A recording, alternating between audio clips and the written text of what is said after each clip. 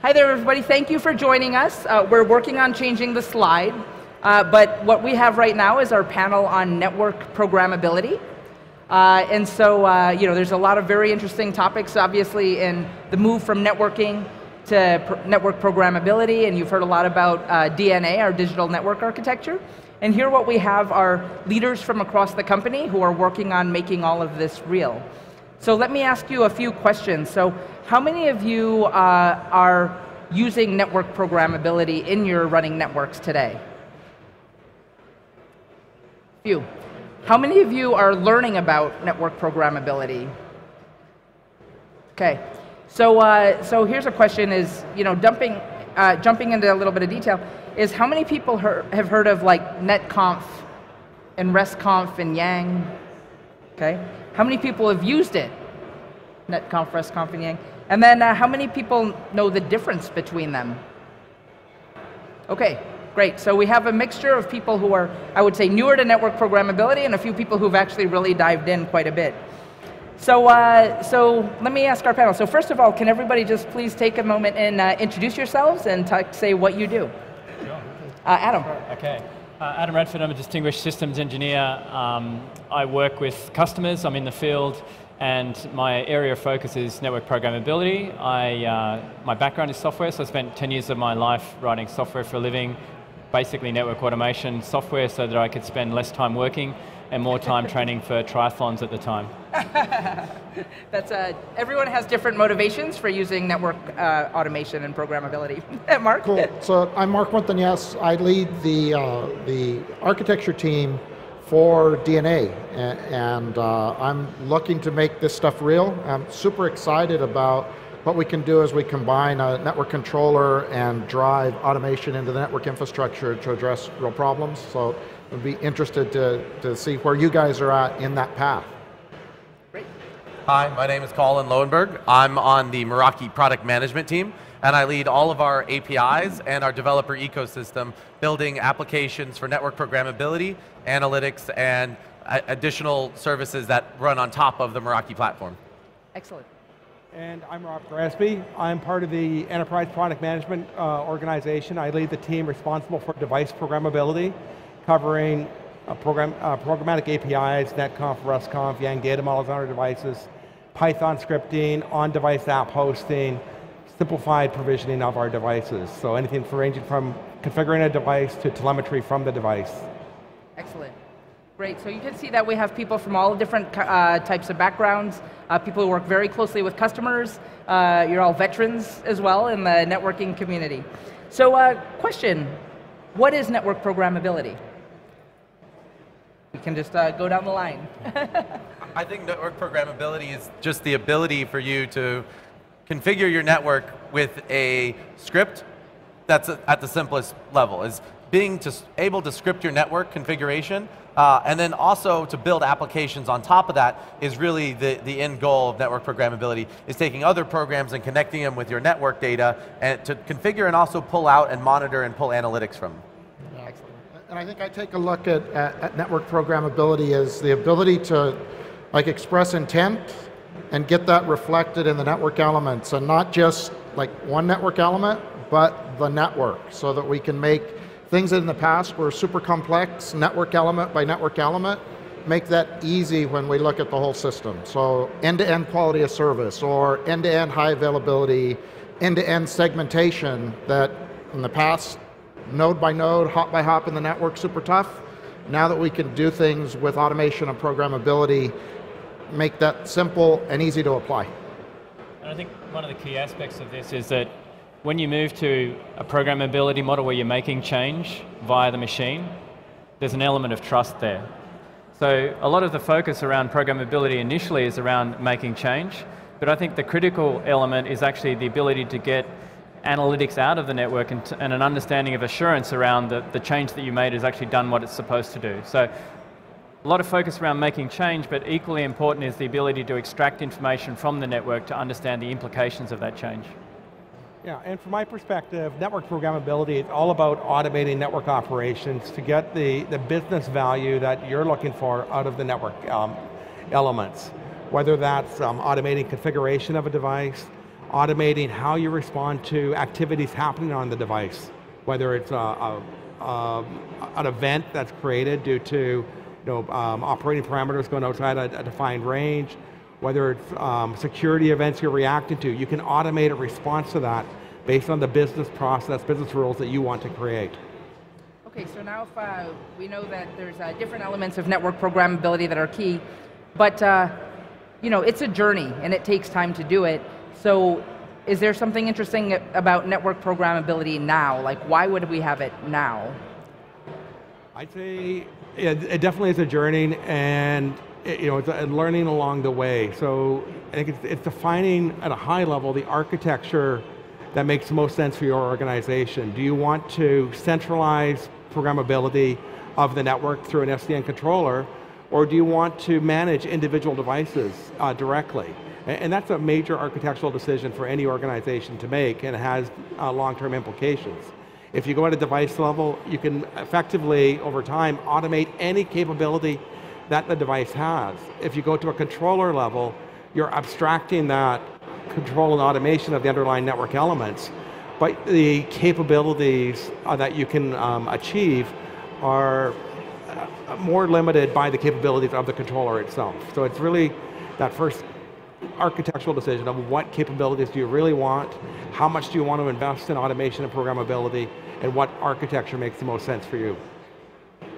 The way I see network programmability benefiting you and why do you care, what can you do today, is really about making a network deployment or network monitoring easier. So while network programmability sounds complex, sounds hard, sounds like it's going to take me years to get to a programmable network, we have this capability on Cisco today, and we have lots of vendors out there who are rushing from becoming IT resellers to IT and IT professional services to IT programmers and IT developers, and this new wave of engineers who can code and script and make their deployment easier. So it's actually simplifying that effort, that level of effort, and distilling it down to, hey, I can do this, and it's really easy to get started because we're opening up those avenues through DevNet and through our developers program to let you jump right into network programmability, and there's a lot today on the DevNet webpage that can get you started, and it's not something that you have to wait for this to come.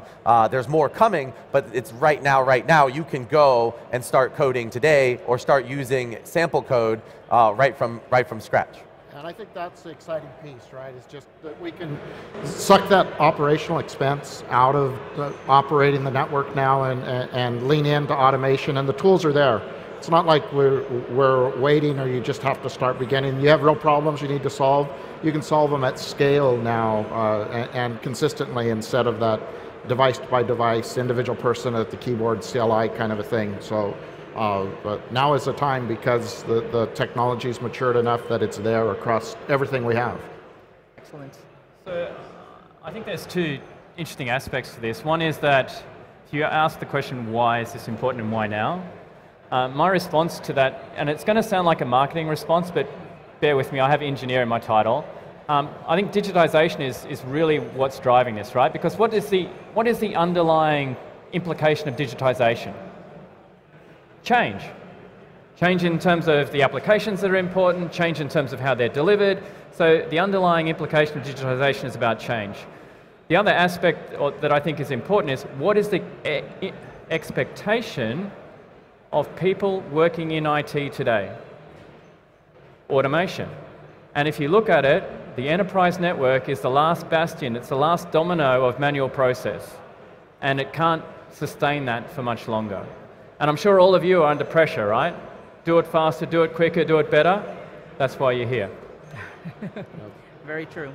So there's a lot of good reasons, business reasons, just the reality of the speed of change in terms of getting into network programmability. But now let's break it down into the components and the technologies. And just to level set all of this, I'm going to ask Adam to just jump in and tell us what are the components and technologies of network programmability that people should understand. So I'm a simple person. I tend to think in threes. That's about the most my brain can handle. So on one side there is, and the first thing is the tools and the technologies that you're using to automate. And that might be something like a tool set like Ansible or Puppet or Chef. It might be a scripting language like Python or Go. So there's a set of tools that you're using to perform automation.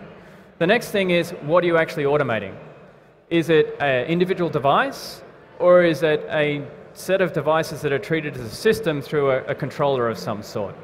And then the kind of the most interesting bit is how you're going to do that. So how are you connecting the tools that you're using to the devices or the controllers that you're automating?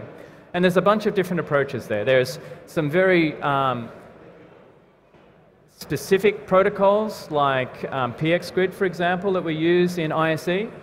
There are some very domain-specific protocols like netconf yang and restconf. And then there are some general protocols like REST and REST APIs that are probably the most common approach in terms of how you do that integration. So as you dive into that, so we have kind of device-level APIs, we have controller-level APIs, and then we're putting together security and different features like that. And then you also talked about netconf, restconf, yang. Can you tell us, so that I think some of folks in our audience already know, but we often use all of those terms together, what do they mean? Yep. So there's a lot who thinks netconf and, who knows the difference between netconf and yang? Yeah. That's okay, because we tend to bundle them together for very good reason. Who knows when the first netconf instance shipped in iOS? What year? 2004? We first shipped netconf in iOS. Now netconf is just a transport protocol, right? It's reliable, it's based on SSH, it gives us a way of securely connecting into the device.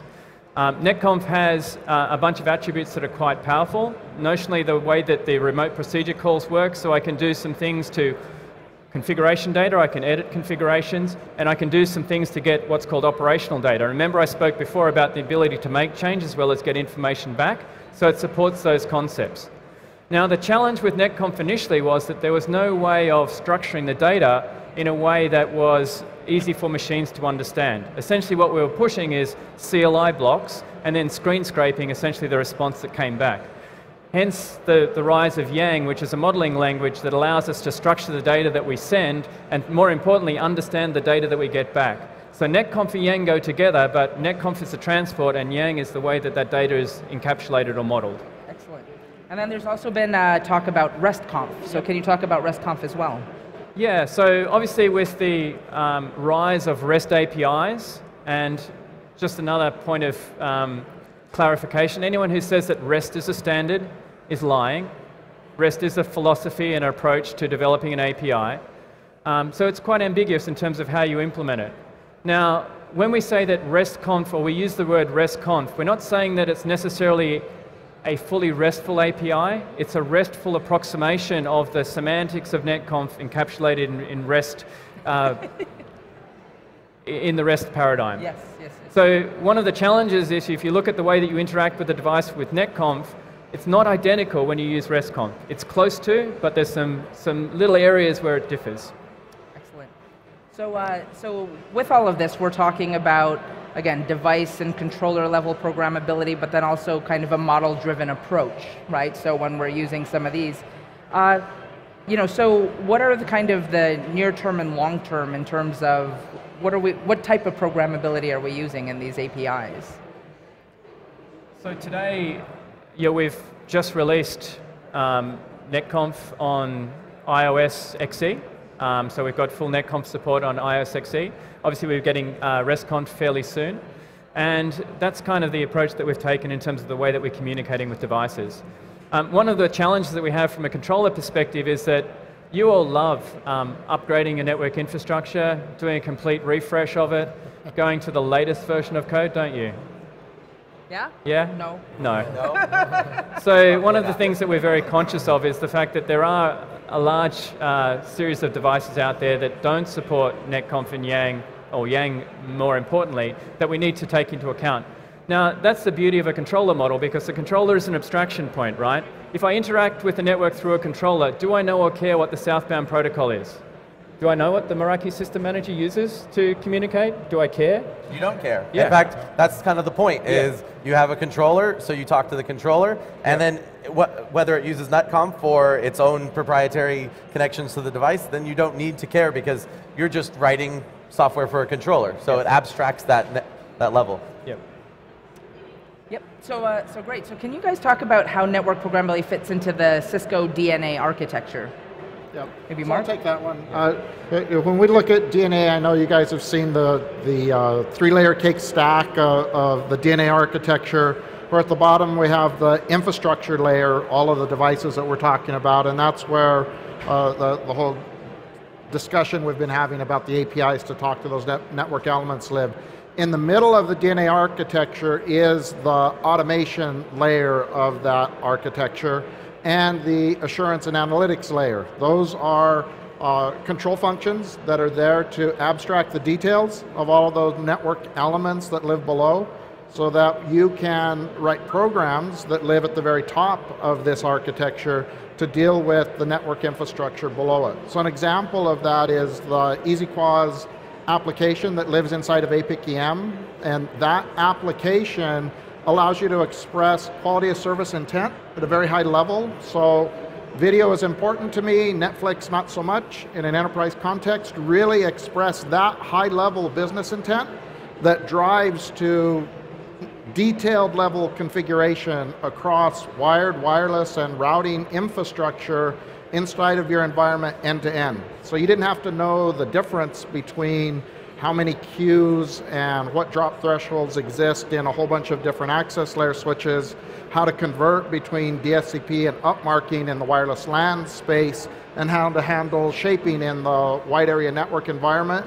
The controller abstracted all of that and allowed you to write an application at the top that said, prioritize my voice and video, deprioritize Netflix in my environment because I don't want to spend resources for it. So right in the middle, that's the controller piece that gives us that abstraction. Excellent, excellent.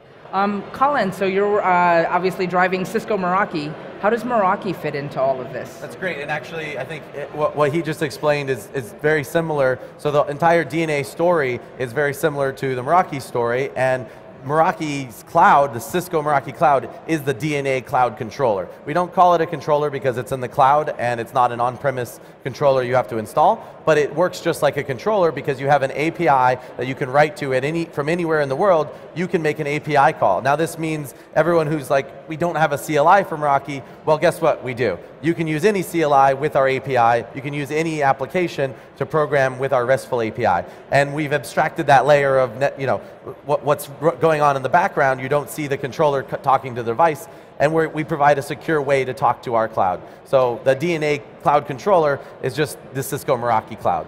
Excellent, excellent. Rob, you've been working a lot on DNA and how we can push it forward. So what are some of your thoughts on top of that? So from my perspective, I'm responsible for the device level API. So I'm the secret sauce in a way that talks to the controller. But we're using open protocols to talk to the controller level in the DNA architecture. So we're using netconf protocol, Yang data models as a way to configure devices and report analytics data northbound to our controllers and network data platforms. So effectively, we want to use open interfaces that Cisco can consume with our other higher level products in the DNA stack, or expose them to third-party developers, to customers, to build custom integration to the device themselves. So all the APIs that we're consuming in our DNA architecture are also available to you and to ISVs to build custom integrations against. Yeah, so my perspective on this is, if you think about why APIs are important, what's the answer to that? We've spoken a lot about automation, but there's really three basic sets of use cases for APIs. One is around automation and efficiency and predictability, because that's what automation gives you. The other is around integration, which is how you tie the network into other things. So we've got examples of the network integrating into communications manager, the network integrating into security. There's a whole range of integrations that you can do, and opportunities for partners and other people to tie into network capabilities. And the third one that I think is probably the most underplayed right now is this notion of innovation. Because the things that we build into our products are based on a broad set of customer use cases, so may not necessarily match what you want to do. But if we expose everything through an API, you can take advantage of the heavy lifting that we've done and just do the bit that matters and the bit that's different for your environment, and you can innovate. And then what will happen is potentially that will come back into the core technology and the core product. I think in the DevNet Zone you can see some of those innovators building on top of Cisco as a platform of APIs, building their software and coming out with new technologies that maybe we should acquire or maybe we should partner with, and you can see some of those around here. Yeah, and I think that's really the exciting thing that happens when we put this controller into the network, because innovating at every little network element layer, that's tedious and it's hard, and every time they change the code, you have to keep up with all that and the features. When we get that abstraction layer in the middle and innovate on top of that, that's where we can affect change network-wide fast. Excellent. So if we, in a few minutes, I'm going to ask the audience if you guys have questions, so you can feel free to add your own questions. So I'll ask one more question, then after I'll see if any of you have questions. So why don't can we talk specifically, like what are some of the APIs that we're offering in this world of network programmability? I've got 3 APIs that I love to talk about, and they actually match up exactly with what Adam's saying. Network automation through the dashboard API gives you access to everything you have on the dashboard via API. Why don't you describe what's on the dashboard? And the dashboard with the Cisco Meraki dashboard gives you all the capabilities to orchestrate and automate some of, all of your network deployment. So you can add all your devices to the cloud with one click. Just by claiming your order number, all of your devices get added to your inventory, and then you can put them into templates and configure them on the dashboard. That's going to take a couple clicks. Maybe it takes you an hour per site for a full stack of equipment, but with an API, instead of 1 hour per site, you now have that site done in 1 minute because you wrote a script and you automated that configuration. So you're reducing the time to deploy from an hour to 1 minute or less, or even milliseconds to execute the commands that you normally would. And the other big API that everyone loves with both Cisco CMX and with Cisco Meraki, we both have APIs that give you location data. So every Wi-Fi and Bluetooth device in the DevNet Zone right now is being tracked, and you can see a demo at our booth or at the Dev IoT booth, and you can see, and you could use Cisco on-prem with CMX, or you could use Cisco Meraki, and you have that same API to get that data out and see all those devices moving around on a map and how long they're spending time. And now we've even integrated the two, so Cisco CMX and Cisco Meraki work together, so if you want to use a hybrid network, you can actually use Meraki and Aeronet APs on a Cisco CMX. So that's what APIs have allowed us to do. Excellent, excellent. So on the device level, we look at it holistically first at the operating system. So we've got a common set of Cisco iOS XE APIs that would apply across our switching, routing, and wireless platforms. Out of those APIs, there's a combination of configuration APIs and operational data APIs. There'll be APIs like interface configuration, BGP, OSPF configuration, telemetry data. You can get CPU, environmentals, syslog. So all these are native functions on iOS XE. There's also a huge industry movement right now to standardize device-level APIs across the industry. There's various standards bodies driving harmonization ranging from the IETF, IEEE, ITU. There's also industry-led ventures like OpenConfig, which is a Google-led open source initiative to define common device-level API behaviors. And this OpenConfig models, they call them, there'll be OpenConfig models for BGP, OSPF as well, interfaces, VLANs, and all these are forming. One of the challenges we have as network vendors and developers, and you as customers, is the pace of change of the OpenConfig models is very fast. They're moving at web speed. We're seeing APIs spinning 6 times in 6 months. So as an enterprise developer, you're looking for stable. Some of the OpenConfig models aren't there yet. They're great for a web organization, maybe not so good today until they stabilize for an enterprise environment.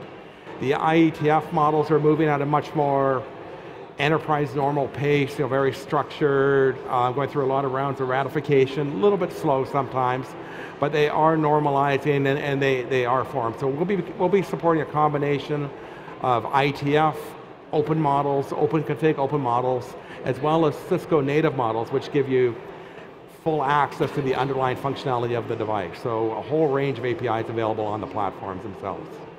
Great. Do you want to talk about any of our controller level APIs? Yeah, sure.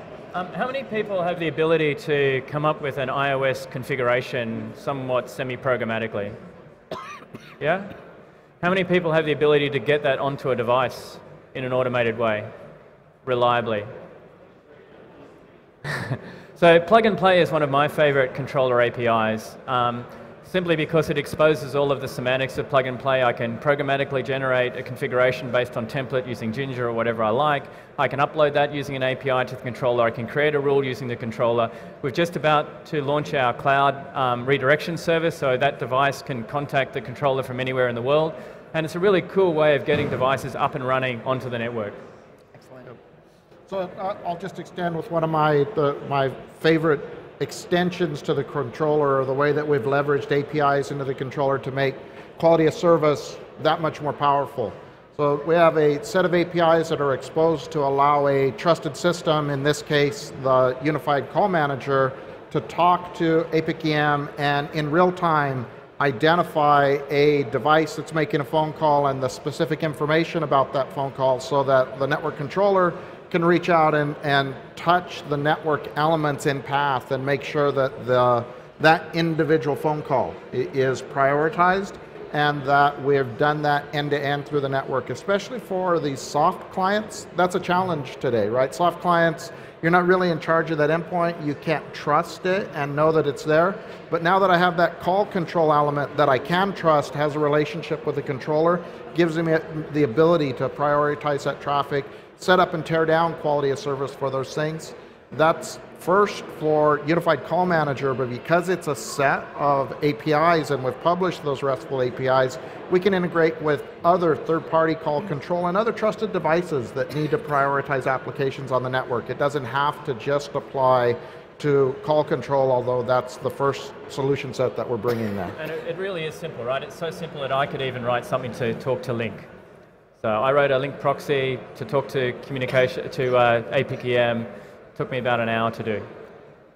And I think we've packaged this well together. One good example is the fast lane. So we came out with a feature to optimize Apple devices on both Cisco and on all Cisco products. And native to the Meraki dashboard and Systems Manager, you can fastlane any app on the App Store. You can just enable fastlane on that app, and it'll then enable fastlane across your entire network automatically, adding quality of service for that application. Anywhere that device roams, that application is going to get quality service automatically. So it's really not about adding complexity to your job, but making your job easier, because now you just click a few buttons, and now you've deployed quality of service for that fastlane app. As well, we're certifying fastlane apps that build fastlane into their app, and the DevNet team is actually the ones doing some of that testing on the back end to certify apps that are becoming first fastlane certified across all Cisco products. How many of you heard about the Cisco and Apple partnership for these Fastlane apps?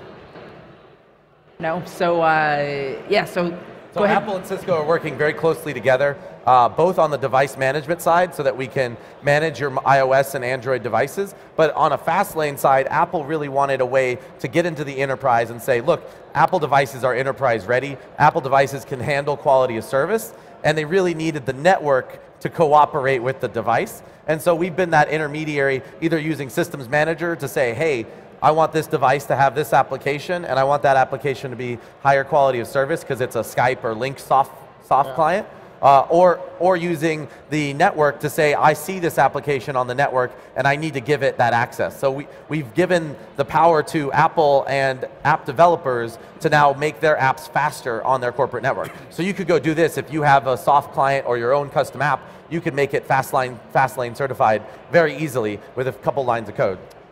So it's very interesting because there's a big change in networking where networking was just about connections and speed, but now the network actually knows about apps and cares about apps, so that's a really big shift. Is that a big shift, or is that something we've been doing the whole time?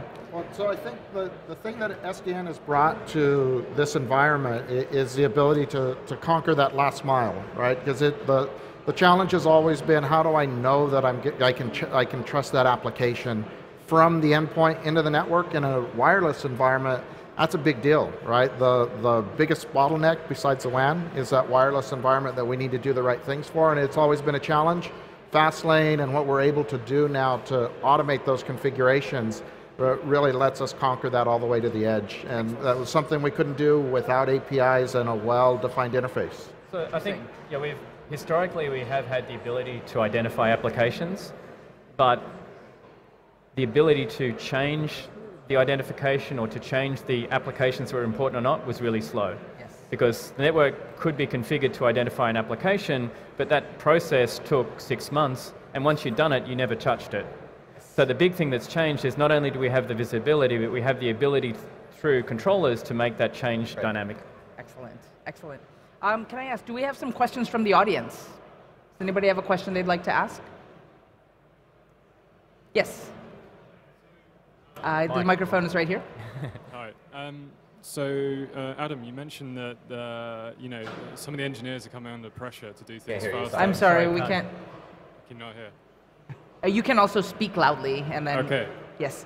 So, Adam, you mentioned that some people are under pressure to do things faster, do things better. Yep. I think a lot of the time, in some companies, engineers recognize already that they need to do these things, they need to adopt this, but they then need to actually convince their company that they need to adopt these processes. What advice can you give to people to address their own companies about adopting these kind of technologies? Okay, so if I rephrase the question, a lot of people are under pressure inside their own companies to do things faster and more automated way. And what advice could I give people to go back into their companies in terms of how to get started? That's fair? Who likes change? Keep your hand up, keep your hand up. I haven't finished. Who likes change done to you rather than by you?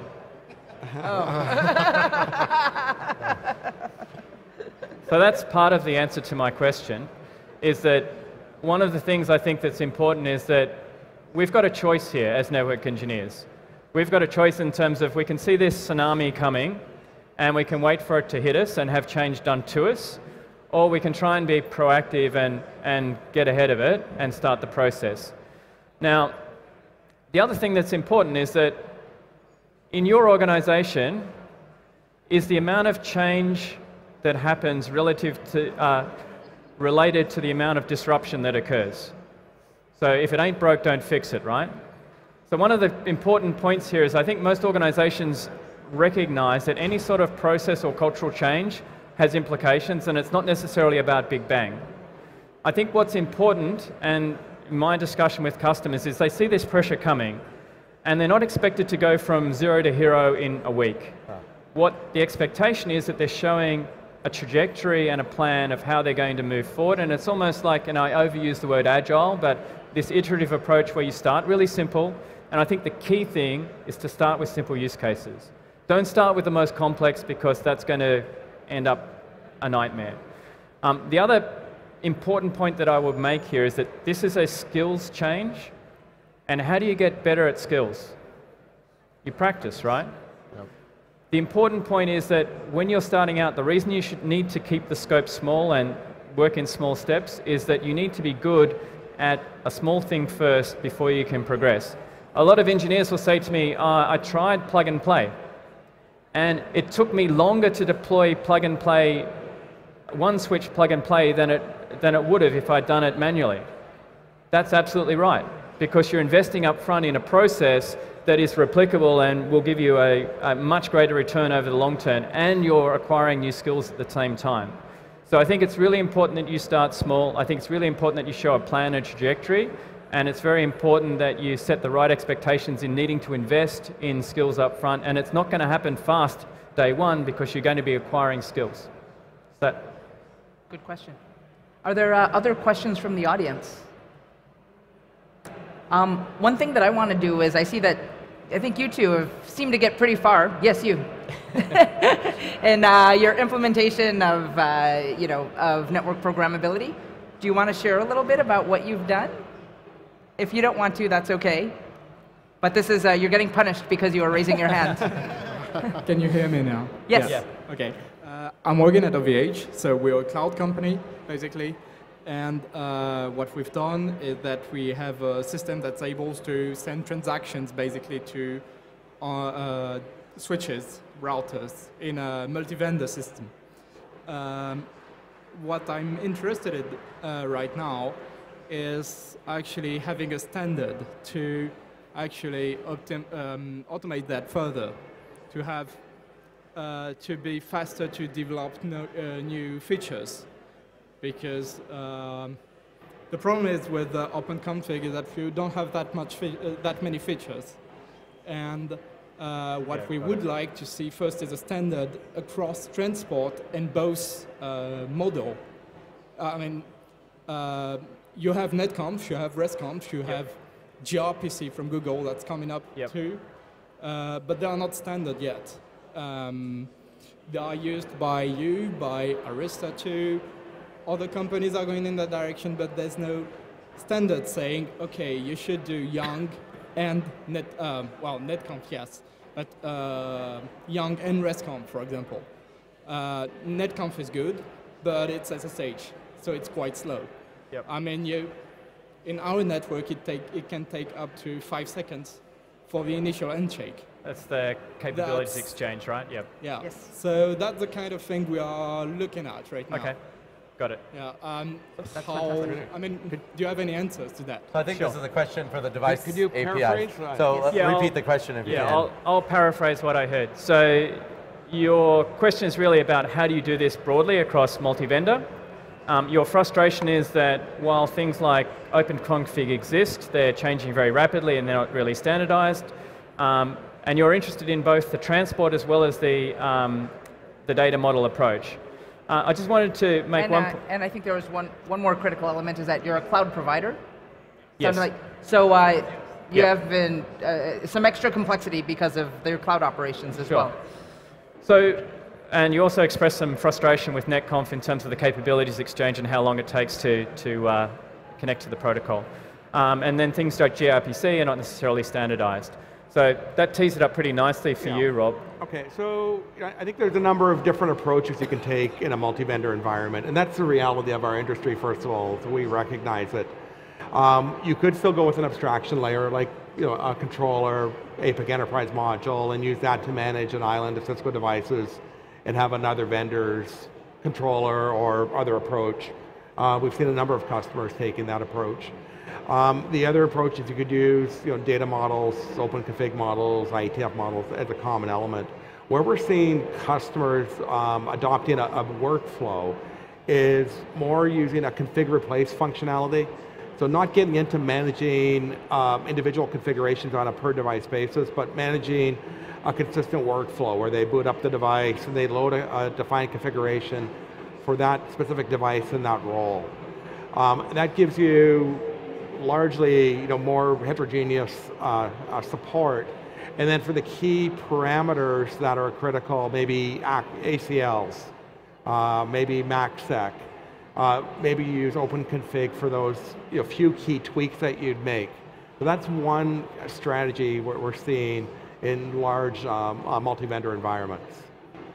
I wanted to say, we see a lot of customers asking for this multi-vendor approach, and we're working with a lot of those software providers like SolarWinds and Logic Monitor that build multi-vendor solutions, and we work with them to make sure that they adopt the Cisco Meraki APIs and the APIC APIs so they can tie us into their software. If you're building your own software application in the cloud, it sounds like you are, and you're already a cloud competent company and you're ready to be cloud, obviously the Cisco Meraki Cloud is going to be a cloud-to-cloud connection. So you're abstracting that device API, so he's the device API expert, I'm the cloud API expert. So if you want to abstract that level, you no longer have to care about the standards that we're using to manage the devices. We're using our own secure tunneling to each device, and you only need to integrate with one API to our cloud, and the Cisco Cloud APIs will let you manage that in a multi-vendor environment on your dashboard. And we've seen a lot of customers do that where they have a mix of Cisco and non-Cisco products on the same dashboard.